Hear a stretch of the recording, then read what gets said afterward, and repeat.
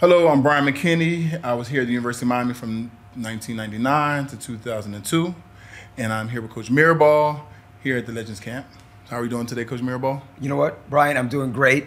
I'm Alex Mirabal. I have the honor to be the offensive line coach here at the University of Miami, and it was awesome being today at the Legends Camp with so many true legends. Brian, not only yourself, obviously, who's just been going into the College Football Hall of Fame. Congratulations on that. Much. We're all very proud of you Thank here you. at the University of Miami.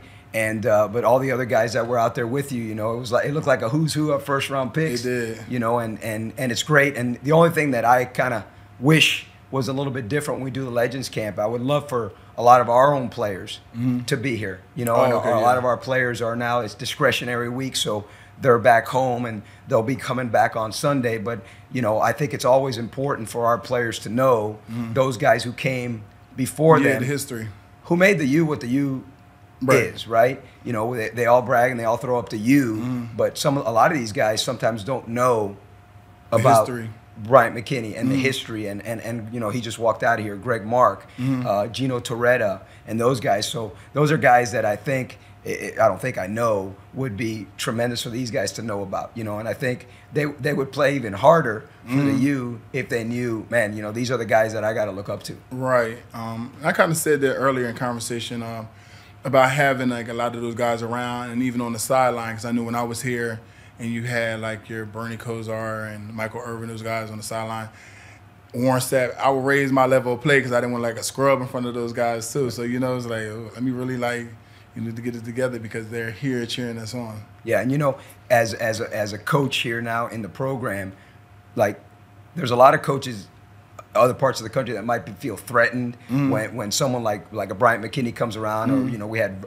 Vernon Carey around. Right. I'm the opposite. I love it because I love for them to get the real perspective of from a guy like you who's played at the highest level that football that you can in the game of football. You know, like you said at the end there to those campers, you said, you know, if you move your feet, you won't get beat. You know, and that's something that, you know, I might say it in a different way to our guys here at Miami, but the way you said it, I'm like, you know what? I'm stealing that. Oh, yeah. You know, I'm going to give you credit for it, but I'm going to steal it and use it with our guys in the room. And, you know, it's simple, but in its simplicity, it's so impactful, you know? If they really think about just, you might get your hand swiped on other, but keep your feet going and keep it in front of the guy, you know, you can recover. So that's very important. That was something that was always instilled in me at a young age, and that's something I always try to do. Yeah, and it's awesome because, you know, I think a lot of, obviously you're a big man, right?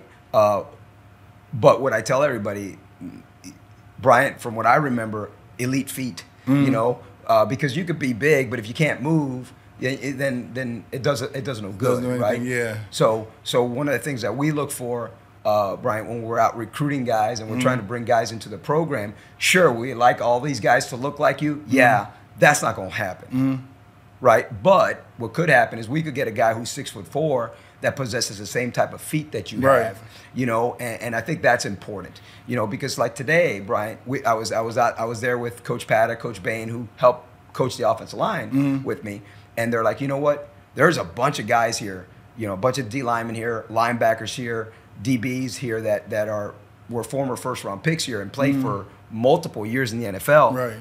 But none of them look like you. None of them are built like you, you know? But what separated you was your feet, in my opinion. You know, and obviously you have long arms, but your feet as well. Right, and my feet, and then I talked to another player that was here, O-lineman, who a current O-lineman going to say it's like a sophomore or something.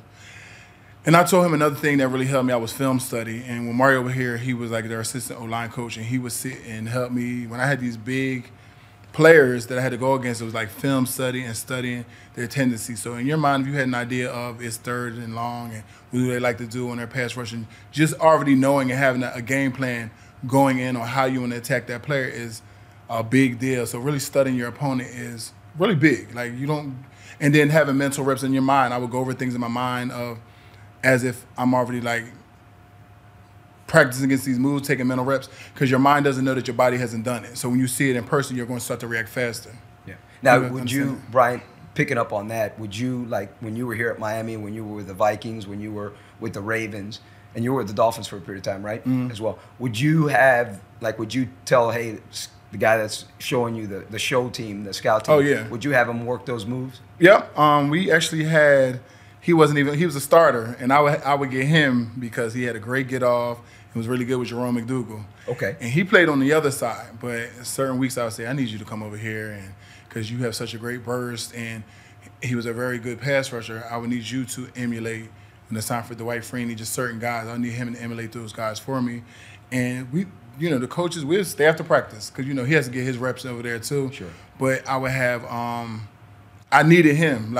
He had the quickest get off, and those guys had possessed the same skills as him. So I needed him. And after practice, we're taking a bunch of reps, pass protection for me because I'm I'm okay, going against a speed rusher guy. But in the pass protection, and whether I'm on the road, will emulate me being on the road, and I have to use my peripheral to watch the ball and really concentrate on my technique of just setting back, and not out on the road, like setting back and allow it to be.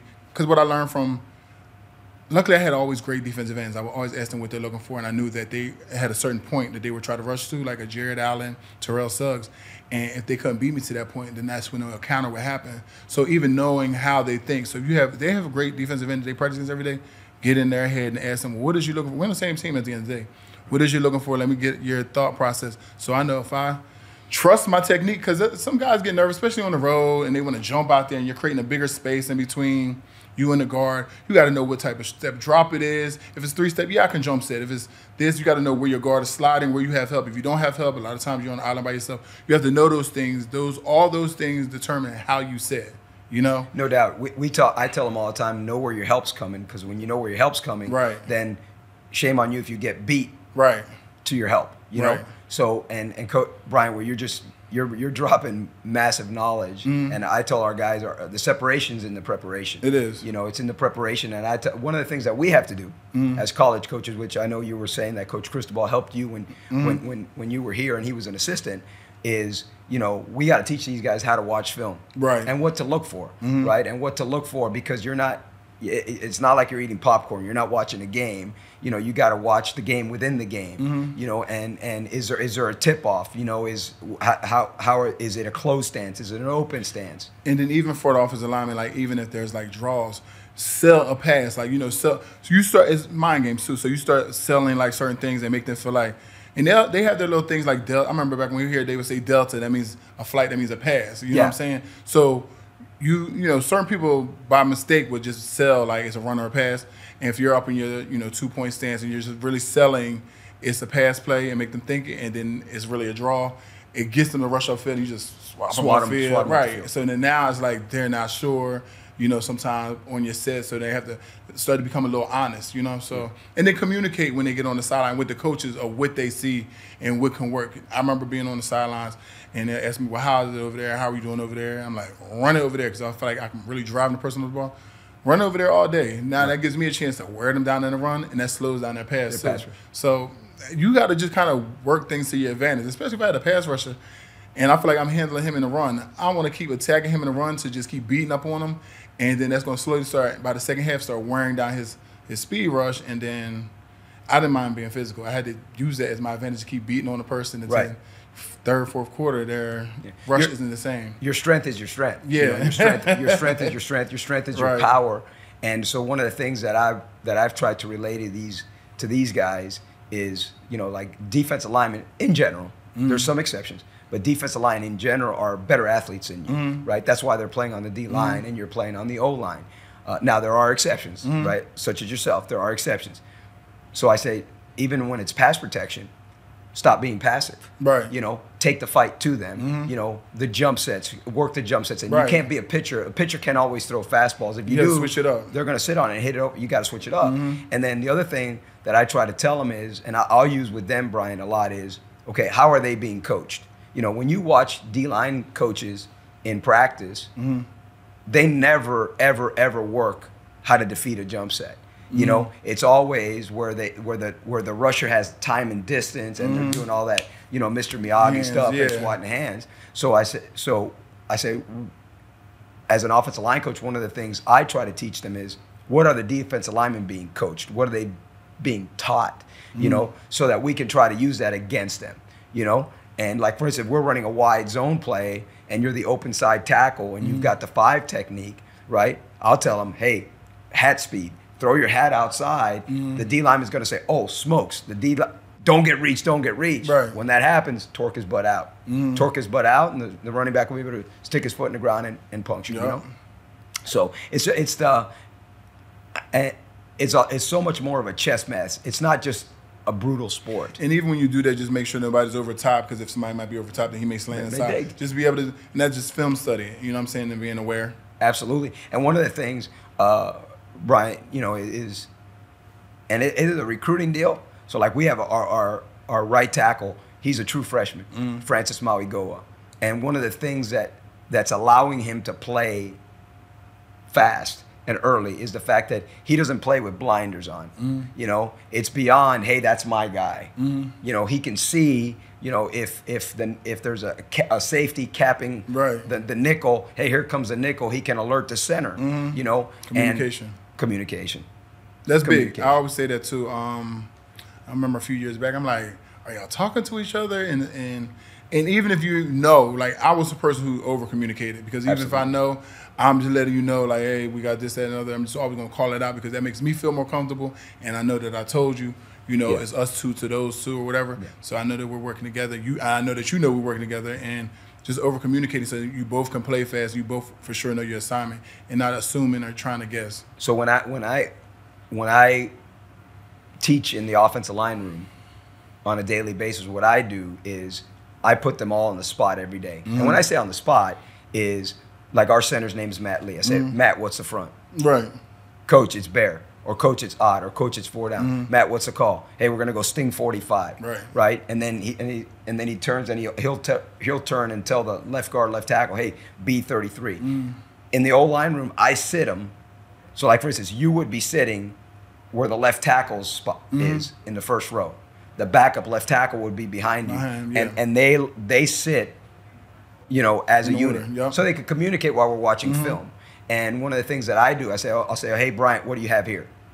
Coach, we're going to go triple there. And one of the reasons I do that, I want to know that you know what you're doing. Exactly. But also, I do it, more importantly, the other guys in the room need to know that Bryant knows what he's doing, so that they can trust you in the game. And you'll play faster. And you could, amen. Amen. So that's, I agree with you, you know, in terms of like communication. Yeah. And you can't, I say, once you're confident in what you're doing, because the thing is when you're unsure, you move slow. Yes. And then you're like hoping you don't make a mistake, and you're messing up the play. So it's like, that's why they always say, just hit somebody full speed if you're not sure. Because the dancing and being unsure, it looks like it on camera. And then it's like the defense, they just know they have a gap. So they can always move fast, but you're tiptoeing and being unsure is slowing down things, and then there's probably going to be penetration from the D-line because of your unsureness. So just know what you're doing. You'll play fast and attack if you need to. And one of the things when I ask them the questions in the old line room, how do you answer it? Because if you answer like you're like, well, coach, I think, then you're not sure. Right? So that's another thing that it helps, but like communication and stuff is 100%. Now, Brian, what game established you in college? My junior year, we played Florida State, and that game actually established myself, Ken Dorsey, and Jeremy Shockey. That game, you had one of the top overall pass rushers named Jamal Reynolds, who got a lot of sacks, I guess tormented us. We hadn't beaten Florida State in 5 seasons prior, and that was my first. I was under the radar, you know what I mean? It was my first season. I was under the radar as a tackle, just playing. And then you have this guy who is known to get a lot of sacks. It's our rival, so you know it's going to be, you know, more intense. And I think he might have had like assist tackle or 1 tackle or something like that the whole game. And I remember being the next day, I was in Denny's with my family, and in the newspaper it showed like Shockey with the winning touchdown, and then like it highlighted breakout game for Dorsey, Shockey, and myself. Yeah. And that was it. I remember being a young high school coach, and I remember where I like, okay, who's that 78? Was when you went against Dwight Freeney. Oh yeah, down here in the Orange Bowl. So the year with Jamal Reynolds, it was just like the make a name for yourself, type of year. And I finished that season, had to go against Alex Brown from Florida, who was another top, pass rusher. But now we're going into my senior year where they're highlighting, from junior college and even here I haven't given up a sack, which I didn't never think about. Like, just doing your job. And then all of a sudden it became a thing. Like, so now I became like a target. I did because I remember I remember playing against Florida State up there, and the guy must have got a good jump on the ball and must have got close to Dorsey, and I must have gave like a final shove and it pushed them away. And their sideline, they were losing. Their sideline erupted and I was looking like, wait, what happened? Not realizing they were so glued into me and the defensive end, they thought he was about to have a sack. They were just erupting like that was a victory within themselves. Right. And then that made me say, okay, I still have to play at a level regardless how I feel or whatever, I still have to play at a higher level than him because it's not even about if we win or lose. It's now about just a personal victory between me and these guys who are trying to make names for themselves and do all this stuff to break this streak and all this. So I really mentally just had to regroup in that game, and just moving forward was just like, okay, this is a thing. The way that sideline erupted, and I was confused, looking like what's, and then they were pointing at me like you, and then that gave him a little hope. The defensive end I'm coming, and I'm like, wait a minute. So did you shut him down the rest of the game? Yeah, of course. And then it was now I had to regroup, and it was I can't be off at all. I really have to just be on, even when he's on. My A game has to always be better than everybody else's, or my lowest still has to be better than his best. And then from there, building up to Dwight Freeney, which our junior year, he was injured. We were in Syracuse. He was injured, so he didn't play when we were in Syracuse. But now they had this big hype about him. They had a whole photo shoot. I remember the coaches bringing in this newspaper spread. It was he had a sack and it had all the helmets from different teams that he had sacked the quarterback. That he sacked, but they did the photo shoot with a see-through sack with all the helmets, and he's carrying it, and then now they're talking about how great he is, and then how something has to give because now we have to face off, and I haven't given up one, he has, and people were placing bets on this and all and it was just that one game. I'm not gonna lie, that one game right there was so I don't know what's going to happen. Either he gonna get one or he's not. And I was just really focused on that game. And then he was spinning and he was being able to use his leverage and just throwing people. And I'm just really trying to figure out. And that's one game besides Jamal Reynolds and Alex Brown. That game I really sat there and just really, after our team meeting, sat down there with Coach Cristobal and really was watching what is going on? Is he this good, or is the offensive line doing something wrong? Or is it a combination of both? What is it And I just was seeing, and I just was convincing myself, that's not going to happen to me. It's mental, too. Right. When you start, telling yourself, yeah, I see, okay, the offensive line might have did this a little bit, or this person might have been a little late. Okay, he did do a good move. And in my mind, I was just I see what's going on. It's just you just can't be late, or you just have to, be okay to know how to counter that spin and just be prepared. And I feel I was just mentally, and I've seen it so many times, and just visualize watching his spin move and when he did it and how he was lined up and when he was tight and when he was wide, what he do. I just knew all those things going in. So when I line up and I would see how he's aligned, it gave me an idea of, okay, he's either going to do this or that. When he's lined like this, when he gets closer, he's going to go straight aside. I just knew my options of when I seen things, and I also knew, okay, is it a 3-step drop, 5-step drop? If I really got to hold on, if it's not going to be a 9-step drop, just knew the different steps and just went in there every time I lined up with a game plan. You know what I'm saying? Did they give you any help that game? Was there any chips or no? A little bit. Yeah, I was getting chips, so I knew when I didn't want him to beat me to the inside. I always knew that. And, going up to the line, I would look back at Portis, and he'd look at me and, just give we had, little signals just to make sure we was on the same page, because I always – make sure we're on the same page. Sure. You know what I'm saying? You're coming over here as you exit out. As you get out. I don't want to think that that. I need to look at you, confirm, right? Okay, yeah. And we look, or I say something before we leave the house, you got to exit my way. And he's yeah, I got you. And, Clinton loved that chipping and try to knock people. So I always establish that communication, especially on pass protection, because I need to know that Right. You know what I mean? Because if I'm just setting to protect my inside, and all of a sudden he's rushing the field and you don't chip. That makes me look crazy. That's so right. He'll get on your edge. That's what I say. Communication between me and everybody. I always knew like what was going on. No doubt. Well, that's awesome, and yeah, there's no when you start talking, Bryant, there's no doubt what made you successful. You know, other than people. And again, I know I'm bringing it to light. Obviously, you're a big man, but your level of intelligence, your level of communication, your level of preparation, and then one thing that, and it started happening when you were out there talking about tennis and sports psychologists and stuff like that. But one thing, and not knowing you for a long time, but just talking, you're mentally tough. Yeah. I could see that you're a mentally tough guy. You have to look at it too. Like when I went to that JUCO, we didn't have a lot of things. Far as like I had high Uncle Springs and things there, and I would call home and say, hey, how can I fix this? Oh, put it in an episode. Like we didn't have like a big training staff. You know what I'm saying? Another thing that I learned at the JUCO was about being mentally tough, and I have access to all the stuff, like, you know, so they always would tell you can't make the club in the tub. And that means being in the hot tub, the training room, basically, like you can't make the club in the tub. Yeah. So keep being injured, you can't make the club. I never missed a game due to injury on the college or the professional level because my mindset was I don't have time to be hurt. Yeah. I'm not going to give anybody a chance to take my position either. So you never got a chance to play behind me. Sure.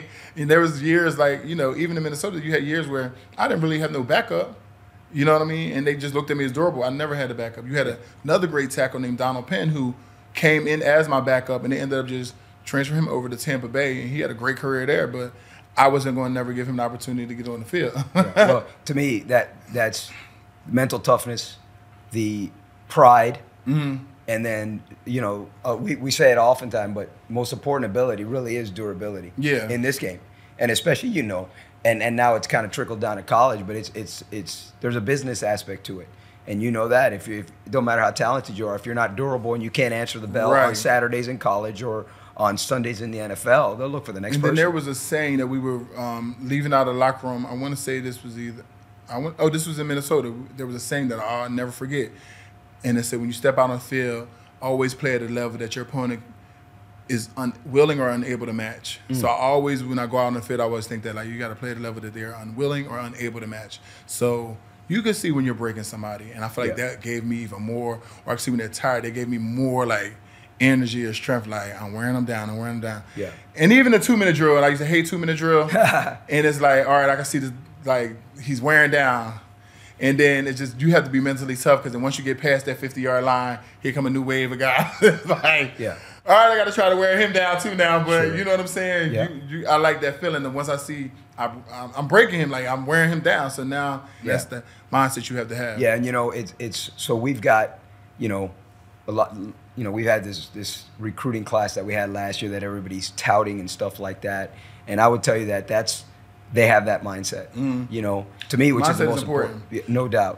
We said this. We were talking amongst ourselves earlier. Vernon Carey was saying like he feels like our class was like one of the best class that came through for us because we all came together. Me, him, Clinton Portis, Andre Johnson, Phil Buchanan. All of us came together in the same class. Wow. And he was like, we feel like we kind of helped set the mold because we came in and, back then they still had hazing, but we didn't care. Like, we had a whole situation where we knew the defense was at a barbecue, and we called them over and told them that we were in the locker room waiting on them, and we just had to wrestle it out and, wasn't scared to compete. And when we got out there, we were trying to take people jobs. Clinton Portis was in there trying to take James Jackson's job. Like, we weren't, people were getting used to, like, being complacent, like, well, I'm only a freshman, so I'll just wait my turn. We did not care. No. We came here to play, and we were going to battle you every day and try to take your job. Now that made the other person have to play harder because you're at risk of losing your job to this freshman. So now I have to step my game up, and something's going to give. Yeah. Whether you get hurt or something, we're going to get in there still and make you fight for your life. So that's why our practices were so intense because we're trying to take jobs at practices, and now they have to raise their game up. You're forced to. And that's why I would try to tell these young guys, like, don't feel like you got to sit and wait. Like, oh, I'll wait my turn. No, just go take it. Like, it's not your fault. And like you said, time waits on nobody. And, not at all. And competition is the most important thing that Coach Cristobal, that's why you recruit, right? You recruit to create competition. Right.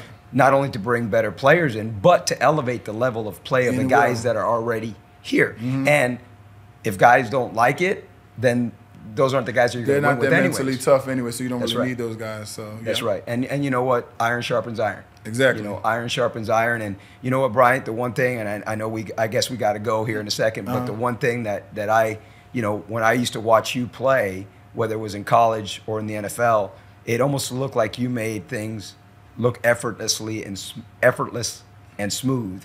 And now I'm talking to you, I know why. It's because it was your mindset and your preparation. You know, and you combine that with your power and your athleticism, and that's a lethal combination. Right. You know, and I think you know, and the one thing, you know, it seems that you were a guy that kind of figured stuff out. You know, and kind of, all right, you might be dealing with something, but you know what? I got to overcome it, because whether it's in the game or in the game of life, you have to know how in the middle of the game to make adjustments. Amen. You know what I mean? So Amen. yeah, it's big. Amen. Well, Bryant, I appreciate you, and no problem. Please know that the offensive line room here at the University of Miami was built on the shoulders of men like you. Right. And please know that you're always welcome in that room. So just like iron sharpens iron, and we need competition. I need competition. I need someone to come in and challenge these guys and keep dropping that knowledge on these guys. So appreciate you. Oh, absolutely. Thank you very much for having me. No, thanks. Thank you. Okay.